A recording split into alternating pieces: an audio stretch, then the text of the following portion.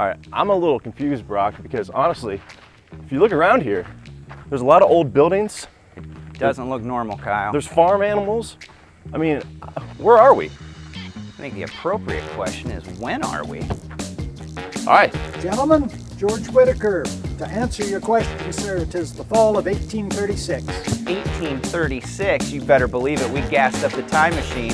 On this episode of HHMtv, we're at Conner Prairie. You're gonna wanna join us.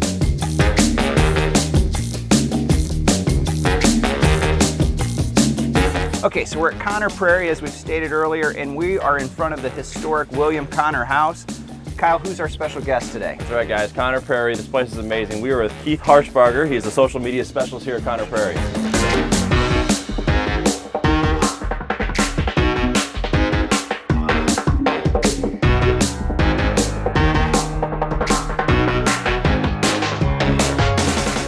All right, Keith, so at Conner Prairie, if someone's never visited this amazing place, give us an overview.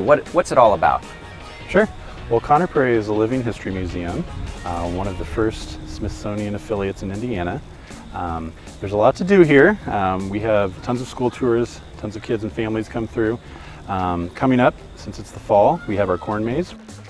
Brock, I don't know where we are. It's not that way. I told you we should have taken a left way back over there. I said left.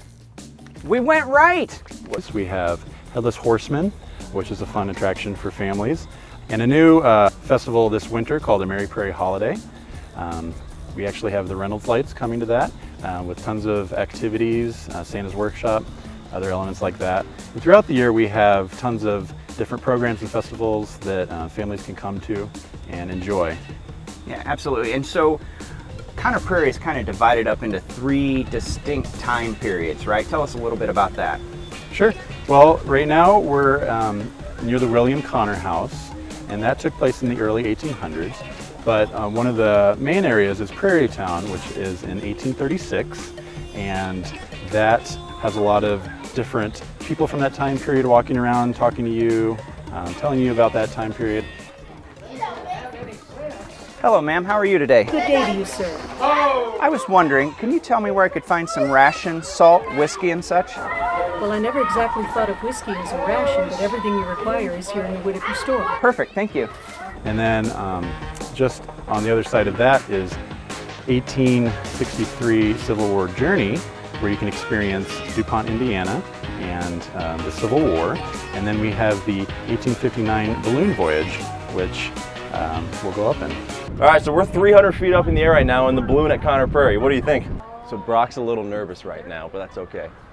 Hey, so theoretically, if the cable were to snap, helium would just take us up in the atmosphere? Dude, why'd you ask that, man? It's like, it's pretty incredible. Pretty stunning views. This is one of 4 balloons like this in the country. Really unique experience. If you come down here, you're definitely going to want to check it out. Now, Keith, one of the things that I think is special for kids in particular is all the hands-on activities and some of the things that you can actually make and take away. Talk a little bit about that. Sure. Well, like you said, we have make and takes over in Treetop. They can build a little toy box.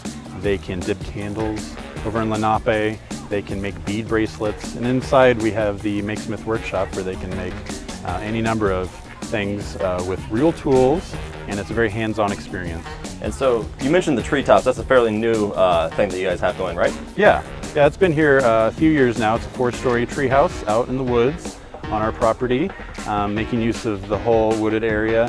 It's a big, expansive area that has a trail behind it that leads out to an overlook part of our property, and kids really like it. One of the really cool things about Conner Prairie that we've learned too is the amount of land that they have. 1,000 acres, is that correct? Yeah, over 1,000 acres. And we only really utilize under 100 of it for all the stuff that you guys can see here. But we're working on, we have a big 20-year plan to kind of activate a lot of the area around here. So Conner Prairie is going to always change and provide more for folks to come and see, right? It's not a static presentation, if you will. No, yeah. Traditionally, we've been about history, but we also have a foot in the present, and we're looking to the future always. So we're trying to create a lot of different experiences that not only cover history, but help people learn about where that might take us from there. Great. Well, Keith, thanks so much for Sure. joining us, telling us, and showing us Conner Appreciate Prairie it. today. Thank you for watching. For HHMtv, I'm Brock, he's Kyle. We'll see you next time. All right, so there's another episode of HHMtv in the books. We've enjoyed our time immensely out here at Conner Prairie. Wait a second. Whoa.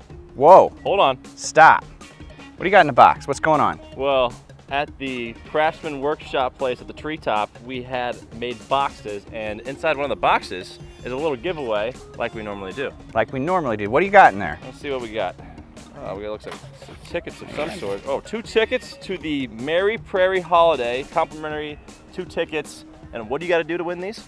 Like always, gang, we want you to like our page, like Conner Prairie, share this video, and tag a friend that you're going to come to the Merry Prairie Holiday with right here. You could be a big winner. Big winner.